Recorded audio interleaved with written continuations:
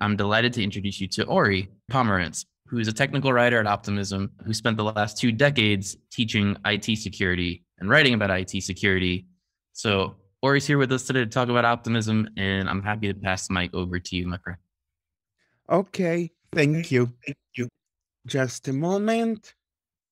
Okay, Optimism Basics, the Optimistic Rollups. I'm also going to talk a little bit about zero-knowledge rollups, but they're the competition. I don't know them very well, so I'm not going to say much. Okay, first, Ethereum is great. Don't get me wrong. I love Ethereum. I've written tests for the EVM, but we can't take over the world with Ethereum. Why? Limited capacity. Congestion causes high gas costs. Now, but why is that? Every transaction is executed by thousands of computers on Ethereum. Every node executes every transaction so it can have the correct state. This means that anything you do on-chain is very expensive. You don't want to use it for everything. So how do we fix it? Instead of using layer 1 or L1, which is essentially Ethereum as a dispute resolution mechanism, as the clearinghouse for everything, we'll use it as a dispute resolution mechanism. What do I mean by that? Imagine that somebody gave you a check for $50. You don't go to court to cash a check for $50. You go to the bank.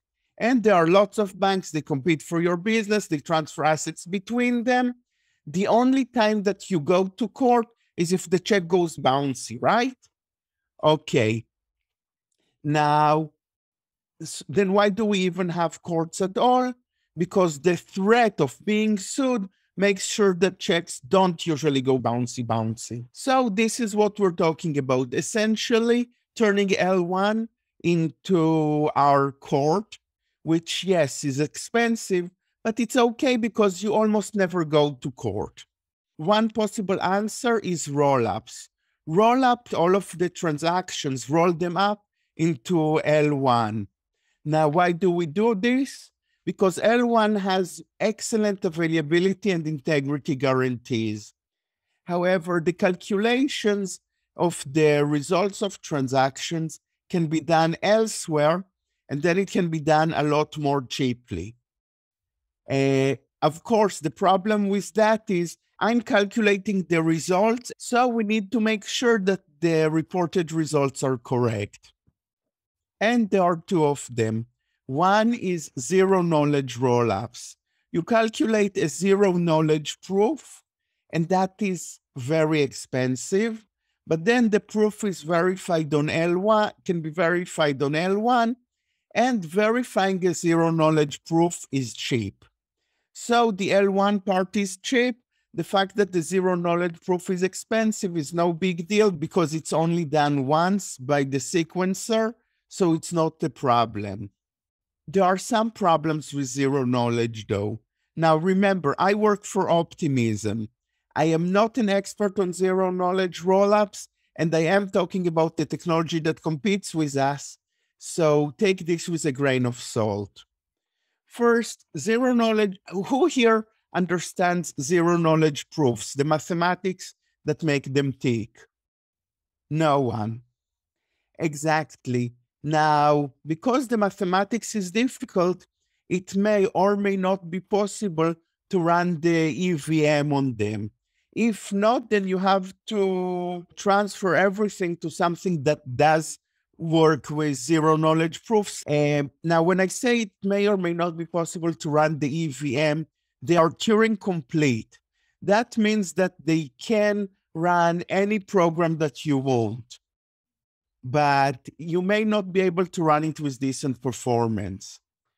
Now, also, another problem is that it's difficult to find people who can audit the code.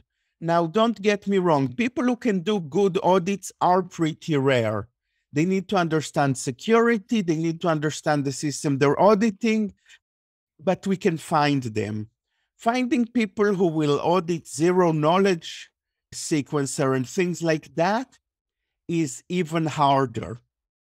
So I'm not sure that this is the right solution, at least until we have enough people who can actually play with it and find holes in it. The other technology is optimistic rollups. Now, how do we work? You send your transaction and immediately or within a few minutes, we post your transaction on L1, and we also post the state root after your transaction. But nobody on L1 trusts that. Why? Because there's a fault challenge window that allow others to say, that state root you got us after that transaction? Are you crazy? That's not correct. And the way it works is it relies on economic incentives. If you are the sequencer and you post a correct result, there's some ETH in it for you. If you are a verifier and and the sequencer posted an incorrect result and you dispute that, there's a reward in it for you.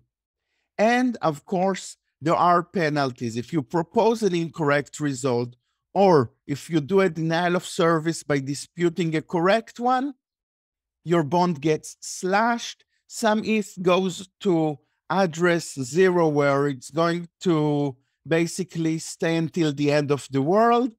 And some ETH goes to the person who proved you wrong. Okay, how would we do this? I say how would we do this because that part of our system isn't written yet.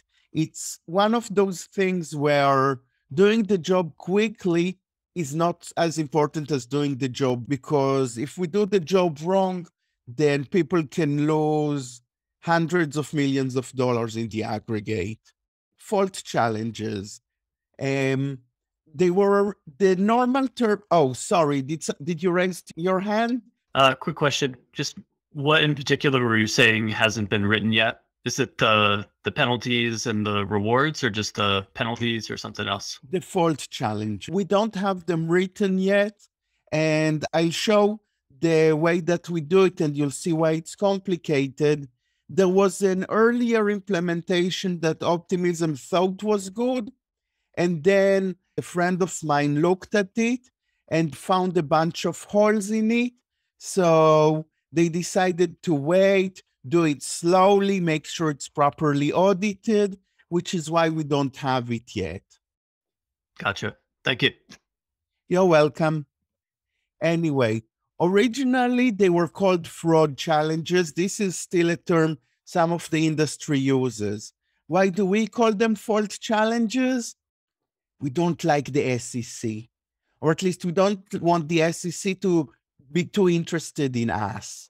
When a regulator hears the term fraud, immediately the regulator goes and starts being very interested. We don't want that, so instead we call them fault. Also, it's more likely to be a sequencer fault than it is to be somebody trying to commit fraud, because fraud is not very profitable when you get slashed for it. Now, how do we do it? There are two stages. First, there's bisection, which means we try to find what step, where it exactly happened, and then we execute a single step on L1. And by step, by the way, opcode. Now, how does this work? Let's say that something is 7 steps. It's a really simple transaction, and the proposer says that the initial state is S0. The challenger also agrees that it is S0. What they disagree with is the state after the transaction. The proposer says it's S7, and the challenger says, no, it's S7 tag. It's a completely different thing. What do? We cut the problem in half. We ask them, and when I say we, the smart contract on L1 that is verifying, what do they think is the state after step 4? The proposer says S4. The challenger says Are you crazy? Everybody knows it's S4 tag. So now we know that the disagreement between them is somewhere between step 1 and step 4. And again, this is still multiple steps. We're lazy. We're going to cut the problem in half again. We ask them, what is the state after step 2? Now, in this case, the proposer says S2, and the challenger says, finally, you're telling the truth. You say it's S2, and you are right. So we know that the problem isn't in steps 1 or 2, because after that, they both agree on the state. What do? Is we ask them, what is the state after step 3? Now the proposer says, why, it's S3, of course, duh. And the challenger says, are you crazy? It's clearly S3 tag. It's a different one. So now we know that step 2, they did the same, and that they disagree on the result of step 3. And of course, once they disagree on the state, they will continue to disagree on it. Okay? So now we know the step. Next, we are going to execute this one step on L1, publicly visible on the blockchain, and we'll see who is right. And there are 2 ways to do it. The one that Arbitrum uses now is they transpile the EVM code to AVM, Arbitrum Virtual Machine, and they execute one AVM step. Optimism, on the other hand, the way that we are working on doing this is something called Canon. We compile a version of Geth to MIPS, and we run MIPS on the EVM. Now, this sounds terrible because the performance of MIPS on running Geth on top of MIPS on top of the EVM, that is very slow. However, we only run a single opcode, and if it's just one opcode, then it's not that bad. Arbitrum, by the way, now have a project called Nitro, which is also to compile Geth to WebAssembly, I think, and then they will also do the same thing. Okay, so to put it all together, all the transactions are written to Sorry. Should I just save questions to the end? A question about that previous slide, but I can definitely save it to the end if that works better. So this is backwards to what I would think would be the better way to do it, which would be like the EVM and AVM are more similar than something that gets compiled into MIPS and then running MIPS on the EVM.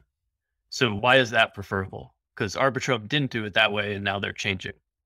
Or what am I missing in my assumptions? When you do EVM, you have to deal with all of the crazy edge cases. And there are a lot of them. If you ever go to GitHub/Ethereum/tests, there's hundreds or thousands of tests there, and there's a reason for it. The EVM is not simple.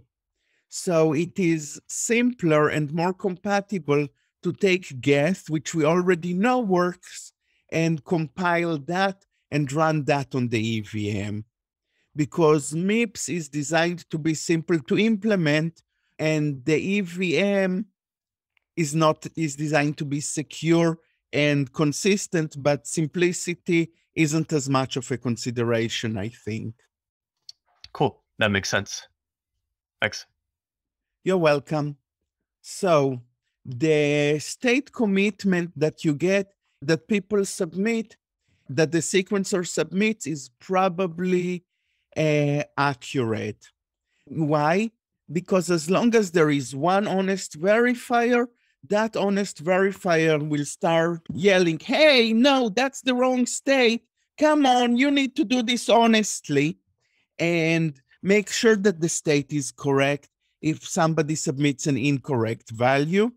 And because we slash people who lie, but we reward people who give us the truth, the economic incentives align with honesty.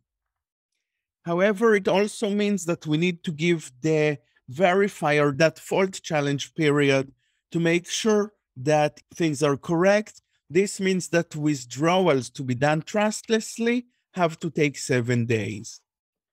So at this point, we have a blockchain, but it can't communicate elsewhere. And if we were doing it this way right from the start, from the original yellow paper, no problem. We aren't. We're retrofitting this into Ethereum now, and people already hold their crypto assets on Ethereum on L1, right? We don't really need to reinvent the wheel. The assets are already there, and if people can't interact trustlessly with their existing assets on our blockchain, why would they use it? No blockchain's an island. Okay, blockchains are islands. The entities that you use to transfer assets are called bridges. And there are two types. There's trusted bridges, which means that you give your assets on one layer, it gives them to you on the other layer. It can be L1 to N, and usually that's okay. That's okay because it's a well-known trusted bridge.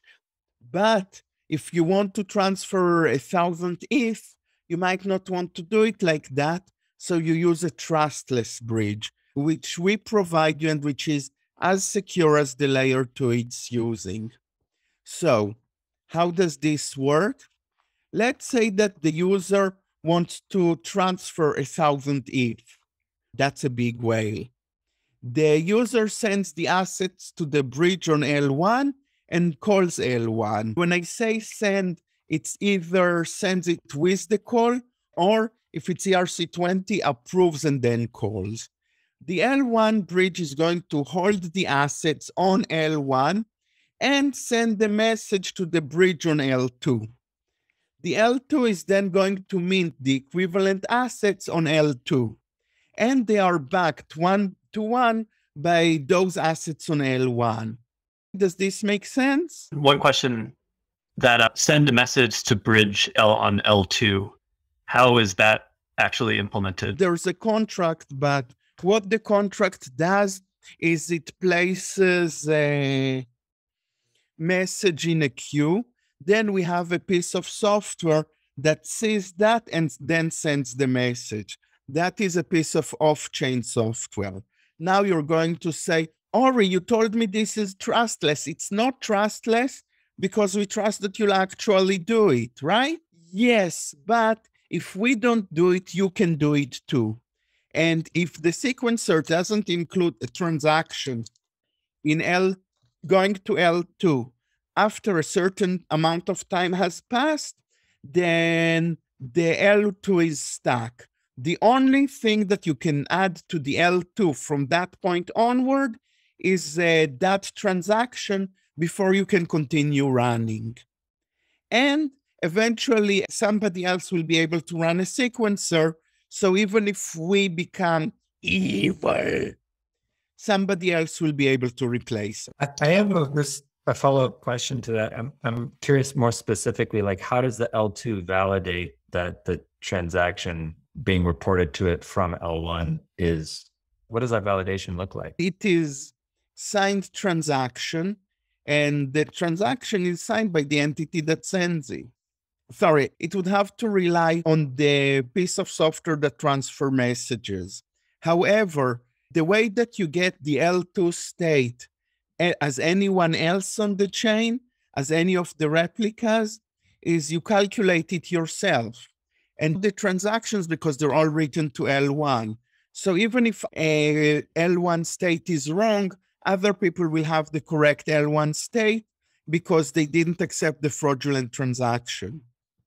Oh, okay. So the bridge transactions, I guess you're using a bot that's reporting what's happening on L1 to the L2. And if that reporting is being validated? Yes, because that reporting affects the state. Right. And the state is going to be, we're still working on it, validated by every other replica. Okay.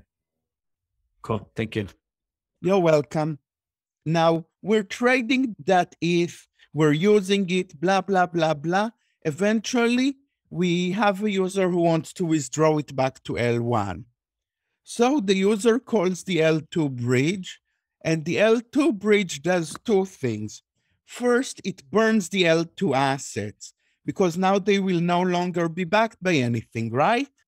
And second, it sends a message to the L1 bridge saying, okay, release these assets to this and that or that address. What happens next? What did you just say? Nothing? Good, because that is what happens next. Nothing.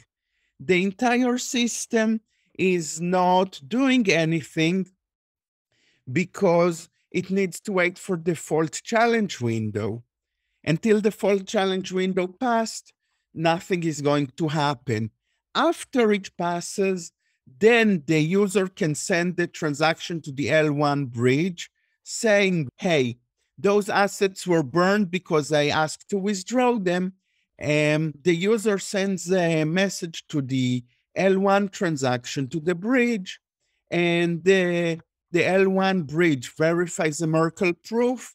It proves that the user withdrew and called the L2 bridge, and then the user actually gets back the money, the ETH or the ERC20 token.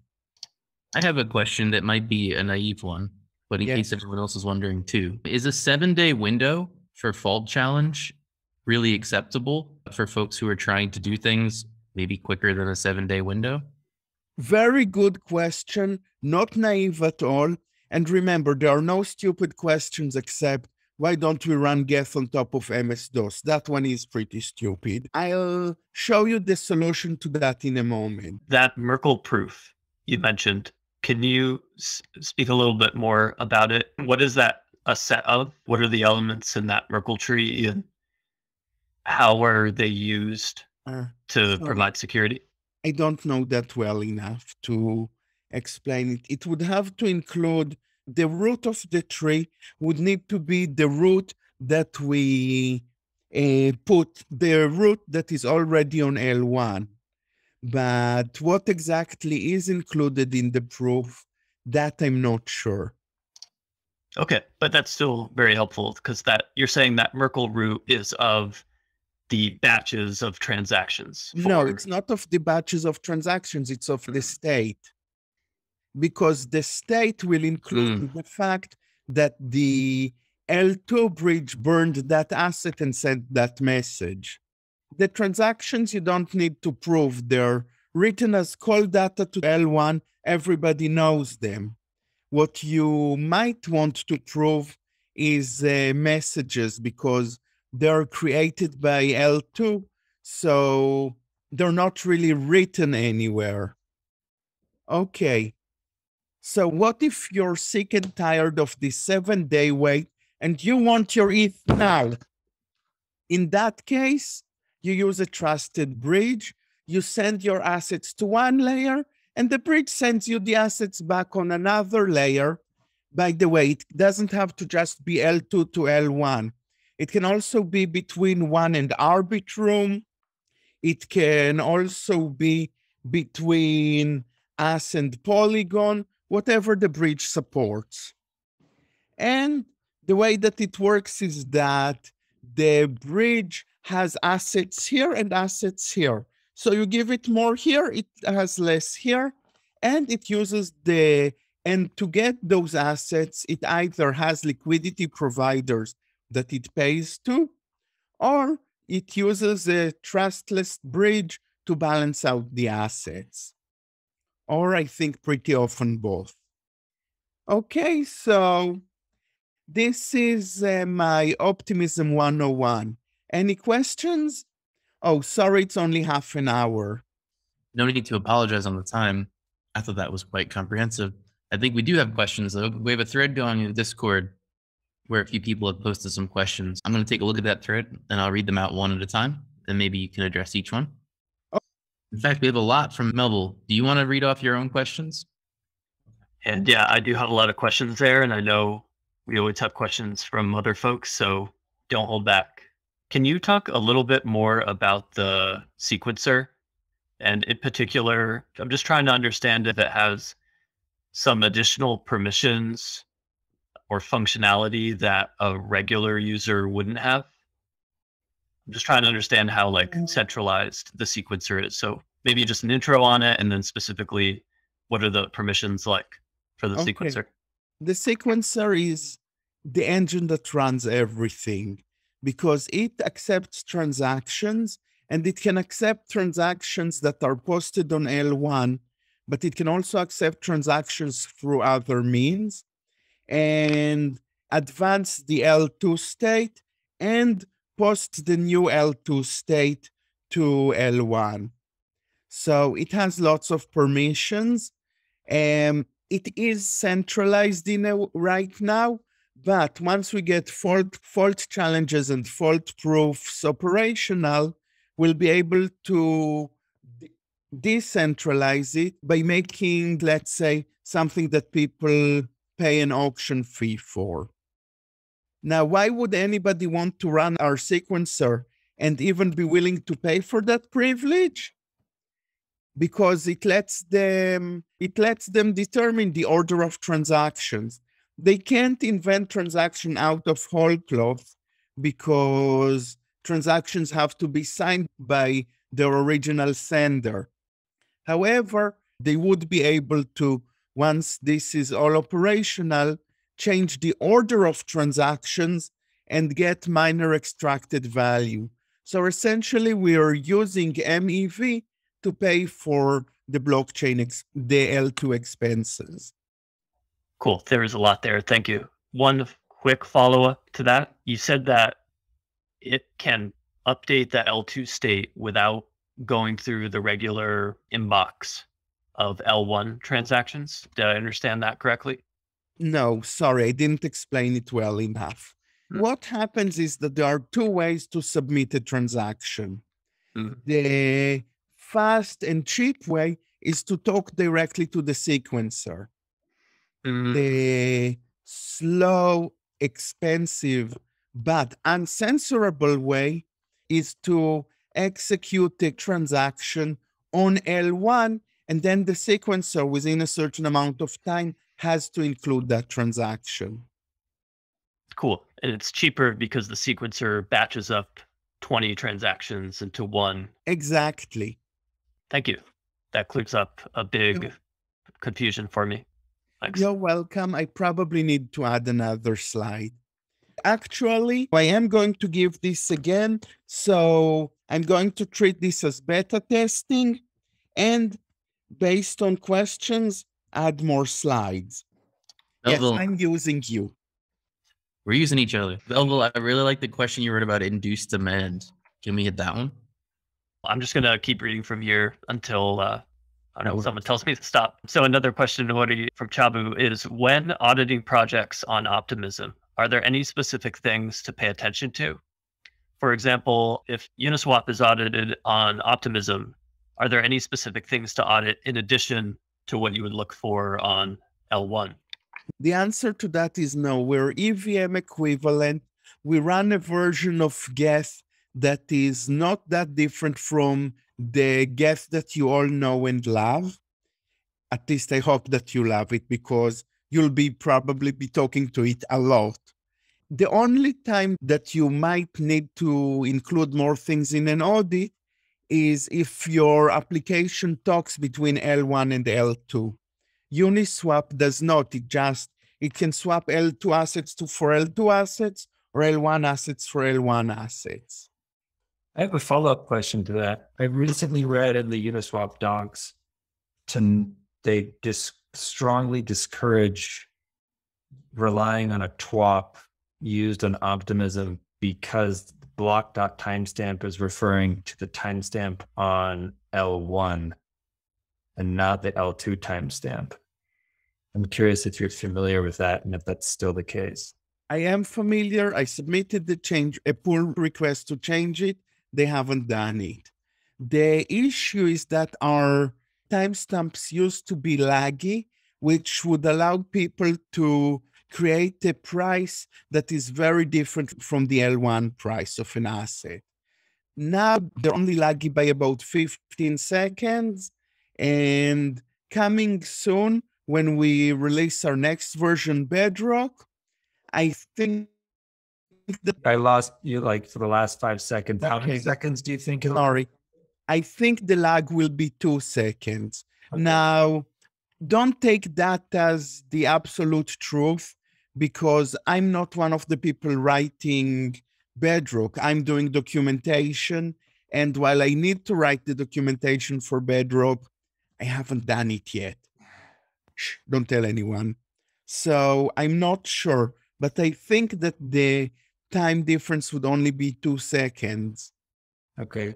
Do you know like what would be a good way to look into that in the future? The best way to look for that would be to have a contract that writes into storage the output of the timestamp opcode, and just call this contract on L1, call it on L2, compare the results, call it again a second later, compare the results, and do that for a certain period of time. You could also look in the source code, but I think that the safest solution is not to ask the source code, not to ask the people who run the system, to ask the system itself. Any more questions? So another question is, do you worry about induced demand at Optimism? So this is the idea, I've heard this idea used in terms of like civil engineering when you're building bigger roads. So the idea is that the bigger roads you build, the more cars will choose to use the roads. And then in the end, you don't solve congestion. You just have more people using the roads for things that weren't quite useful enough before when the roads were small. But now that the roads are bigger, they can afford to use the roads for whatever they wanted. Maybe it's going and... Worried about it? That's what we want to happen. Look, let me explain first why we really want this to happen, and second, how will we handle it if it gets to be too much. Right now, Ethereum is something that is only used by early adopters and mostly technical geeks. There is a whole world out there with about 1 billion people who can't do banking because they can't trust contracts. They have a problem cooperating with each other because they can't get trustworthy contracts. Usually because the justice system in their country is useless. I mean, this is one of the things that keep third world countries. Now, if you're so poor that you don't have access to any computer, to the internet at all, then we can't help you. But in a lot of those places, people do have smartphones. We want to be able to provide banking, and by we, everybody in Ethereum, banking and ultimately other services to those people. So we need induced demand. Now you're going to ask me, what are you going to do if the induced demand is so high that the cost of running a sequencer becomes astronomical, that you need the world's strongest computers to run a sequencer, right? Instead of having one Optimism layer 2, we'll have 2 of them, 3, 10, however many it takes. And that way we can scale. And as long as it's okay that certain services don't talk to each other quickly, we can scale horizontally as far as we'd like. Can you elaborate on the idea of as long as the 2 services don't need to be speaking to each other? Do you mean if there's 2 subsequent calls? I don't know, maybe could you just elaborate there? Oh, yes. Remember that sending a message from L2 to L1 trustlessly takes a week? Mm-hmm. Sending a message from L2 to another L2 will take the same amount of, will also take that week, because the only way that they trustlessly communicate is through L1. So if we have to scale horizontally, that is how we're going to have to do it, because we want to send messages trustlessly. And to be able to do that, and that means that, let's say, the price of ETH on Uniswap on Optimism 1 could vary a bit from the price of ETH on Optimism too. And while you can do arbitrage, it takes a week to transfer it from one to the other. And yes, this is the problem we want. So when I had asked a question about the sequencer, you had mentioned that there is going to be MEV incentivization for people running their own sequencers. And one question is, have y'all considered not incentivizing MEV? Is it possible to have a sequencer that we know will fairly, whatever that means, order the transaction? Maybe, I'm not sure why, but that seems desirable. I don't see how. As long as we run the sequencer, yes. As long as, and everybody trusts us, we can do transactions on a first come, first serve basis. But how are you going to know what is the first come, first serve basis for a sequencer? You can't use the timestamp because two transactions can have the same timestamp and because of network lagginess. So if you're going to do that, pretty much you have to accept that there's going to be minor extracted value. Just try to seek some clarity on that. My understanding is transactions are submitted in a certain order to a smart contract on L1, and then they are picked up by a bot, by some server that's off-chain, and then they are supplied to an L2 service. Is that correct? No, or rather it's correct, but partial. What happens is that transactions are provided either through L1, or if you want your transactions to be cheap, if you don't want to pay L1 gas prices, and let's face it, you don't want to pay them if you're using Optimism, they can be submitted directly to the sequencer. Okay, that's why you can't order them. I see. Because you want to enable the second channel. Even for the layer one, there's going to be a sequencer somewhere that says this transaction arrived first, this transaction arrived second, and in theory, that sequencer can also get MEV. How do I use the sequencer? What do I need to set in my MetaMask to use the sequencer versus using the regular write to L1? I'm glad you asked. Let me show you our help center. Okay, getting started. You can go to Chainlink and enter the ID for us, which is 10. Or alternatively, you can go in MetaMask, chainlist.org, and we are looking for Optimism. And here you go, connect wallet. I can't really do it in my case because it's already done, but that's it. You can just go to Chainlist. So then, just so I understand, so if we're using chain ID 10, that will default to the sequencer. And so we'll have the cheaper transactions. Exactly. Now, the way that you use it in MetaMask is after you set this up, is if you look in MetaMask, you have here networks. Optimistic Ethereum is us. Optimistic Coven is also us, but it's the test network where you can use Coven ETH.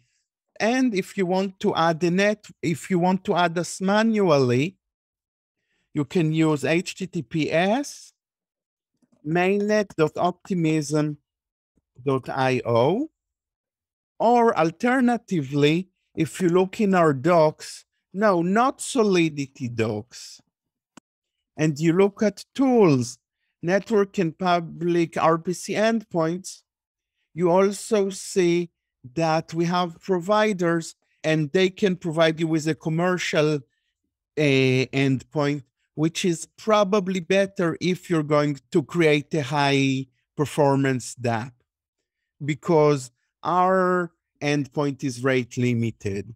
This might be a juicy one. What's the thorniest technical challenge you've seen the Optimism team face and solve? Or another way, what's just like a fun story from the trenches of working on Optimistic Rollups? I'm trying to think. I don't really have that much because I'm off in my own world writing documentation. This one might also be far out there, but you seem like a great person to talk to about it. So I've read some headlines about these L2 data availability chains. I can't actually remember one right now, but the idea behind it is we're going to have some cheap way of making the transaction data that you need for data availability available to the L2s, but somehow it's going to be cheaper and better. It sounds like snake oil to me, or maybe I just understand it wrong, but could you just give a primer on what these things are? What you're talking about is blobs. And there's an EIP, I think 4484. No. Anyway, there is an EIP out there for blobs, and blobs are essential 4844. And the way that this is going to work, again, okay, 4844, you can look it up on Google. Anyway, that is to have separate data storage, and that data storage will only last for a month. And that is why it's going to be a lot cheaper. And if we do that, then that allows us to store the transaction data for a month. That is long enough for people to actually verify it for the verifiers. And we'll have the state available somehow, but we won't keep the transaction data forever. Now, when I say we won't keep it forever, I just mean that L1, with all of its availability guarantees, won't keep it forever. Probably you will have somebody like Etherscan that will keep it forever. It just won't have the same kinds of guarantee. So you'll need to be able to make the state always available by other means than calculate history from the beginning. That's fascinating. Thank you. Anthony, do you want to take over? I got to bounce for office hours. I have to bounce out for the next thing too. So I think at this point, okay, we've reached the end of our allotted time. I want to just say, Ori, thank you so much for coming in. This was a super interesting talk. You are always welcome to come back anytime you want.